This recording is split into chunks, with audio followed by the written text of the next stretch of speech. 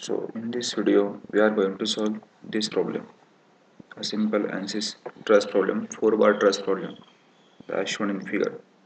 The dimensions are 800, 800, the vertical downward force at this node and horizontal rightward force at this node. So just start ANSYS APDL.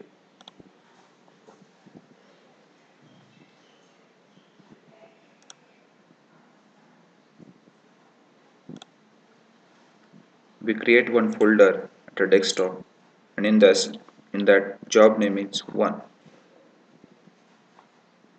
Select ANSYS environment and license ANSYS multiphysics. Run this.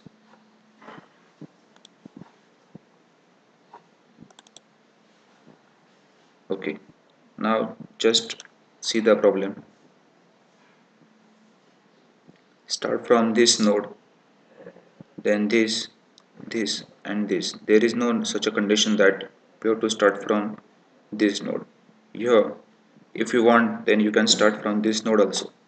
So we just define the key point properties. It is from this is at 0 0, this is at 800 0, this is at 800 800, and this is at 0 800.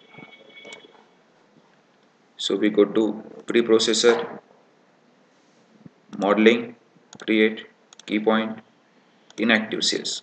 So key point number 1 at the location of 0x 0y, apply.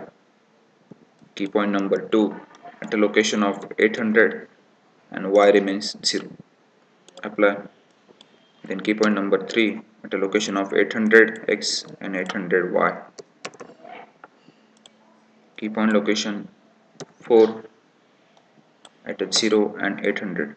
So okay, so these 4 key points are created, 1 2 3 4. Now we have to create these elements between that key points, this 1 2 3 and 4. So now go to again create lines, straight line. So pick this, extend up to this, pick this, extend up to this, pick this, extend up to this, pick this, extend up to this. After completion, just click OK. Now we have to define the material properties. So the material property for the modulus of elasticity is 200 gigapascal. So just go to material properties, material models, structural, linear, elastic, isotropic, that is 200 e raised to 3. We have to define the material property in terms of Newton and mm square, that is Newton per mm square, and the Poisson's ratio will be set to 0. Okay, close this. Now we have to define the element type for analysis of this such a 4-bar truss problem as shown figure. So now go to element type, add edit, add here because here it is none defined. So go to add link element, link 3D finite strain 180 element. So select this and OK, close this. Then next we have to define the area for every truss member. So for that go to real constant, add edit, here it is none defined, so add, select this element, OK, and here it is defined, the area is 400 which is should be in mm square. So click OK, close this dialog box. Then we have to define the meshing property for the same member. So after that element type, go to meshing, size control, define manual size, lines. Now we have to define the meshing property, that is mesh size for every element is equal to 1. So either pick all lines or by picking pick lines, select this one, this one, this one, this one. It's the same procedure. Instead of doing this, just cancel this and pick all lines. So all lines are selected. So element edge length define or number of element division. So we want the element division is equal to 1. That is, as a whole element we define one mesh size, that is 1. Okay, now here we only define the mesh size. Meshing is remaining now. So to perform meshing, go to mesh, lines, and pick all lines. Now meshing is done. If you want to check the meshing is done or not, go to plot nodes. If this node is are shown, then our meshing is done. Now again go to a simple view, go to plot and multiplot. So these are the multiplot. Now after this, the preprocessor part is over. Now go to solution, select analysis type, new analysis, static, okay. Then apply load, because we have to apply here node at this point and at this point, and again at this node, at this node, and at this node there is a support. So apply support and node. So select define loads, apply structural. First apply displacement. At this and at this there is a 0 displacement. So displacement on nodes. So pick node, pick this, apply. So all degree of freedom at this node, this one and this one is 0. So select all degree of freedom which is equal to 0, apply. Then remaining this one, so select this one, apply. Now if you see at this node there is a roller support in x direction. So this, sorry, roller support in y direction. So this node will be movable in x direction. So fix y direction node as a 0. So instead of just unpick this and select uy which is equal to 0, okay. So roller support is applicable. So we apply constraint, now apply the load. Now go to force movement on node. First select this node, apply. The force at this node is 75 kilonewton in x direction. So fx, which is 75 but with given in kilonewton, so 10⁻3, apply. Again at this node downward force, that is in y direction, negative, apply. Select, here it is Fy, the value for the same is 100 kilonewton downward direction, that is 100 e⁻3, apply. Now if you see here it is becomes upward. So what we have to do, we have to delete this force and change the direction in downward direction. So just go to define loads, delete structural force movement on nodes. So select this, okay. So select all is equal to 0. So this is deleted. Now the same procedure to apply structural force movement on nodes. Select this, apply. Just give the negative sign. It is Fy, constant value, negative sign. Okay. So this becomes in downward direction. Now all the conditions are applied. Okay. Now save db, which save in our ANSYS folder, that is here. Okay. Now go to solution part. Solution part is over. Solution part is start. So solve current ls. Okay.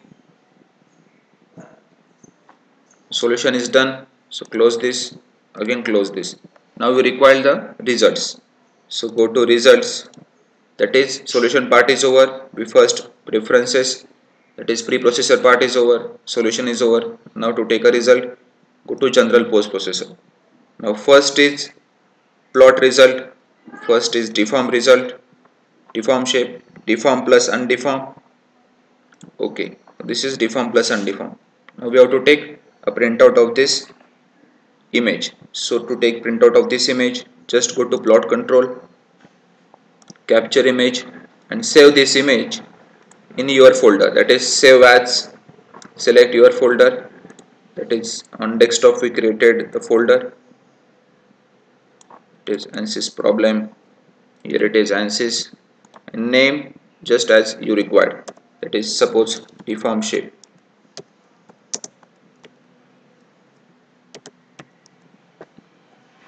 Save. Now close this. Now second result we required, that is go to counter plot, nodal solution, nodal solution, degree of freedom solution,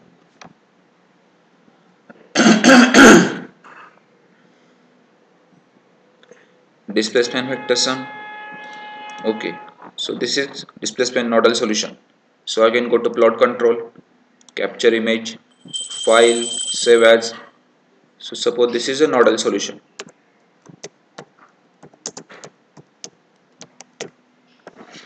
Save this. Now again close this. Now second result we require, that is third. Again go to nodal solution. Here it is nodal stress and select 1 meso stress. Okay.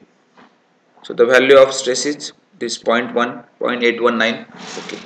So plot control, capture image, file, save as, stress, save. Now again close this. Now next result we require the reaction solution, that is list of result. Now go to list result.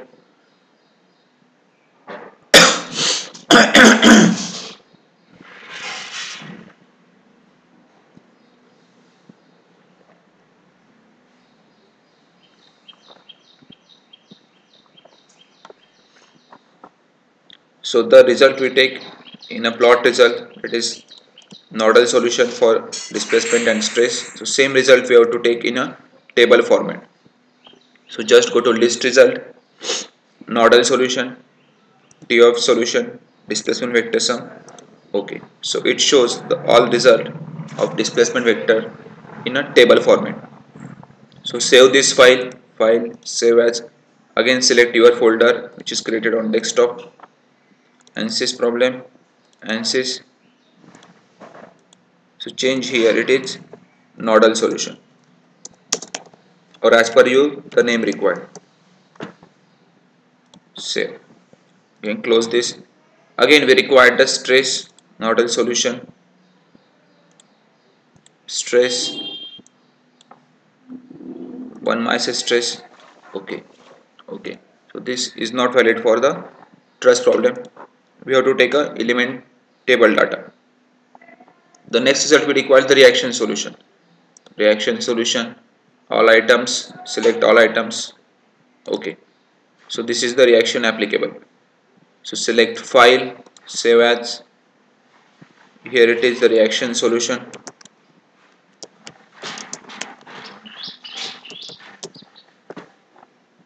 Save this, close this box.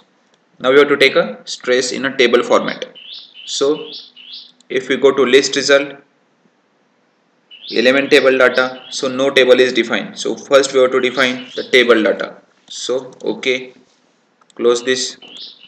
Now go to element table, define new table, add it is by sequence number, ls, which is load step 1, and some give the name for that same table, that is suppose we give stress. Okay, so table is added, close this.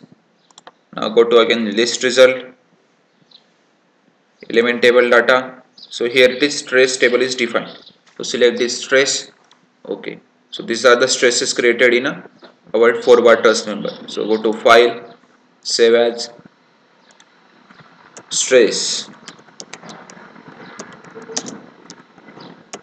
solution,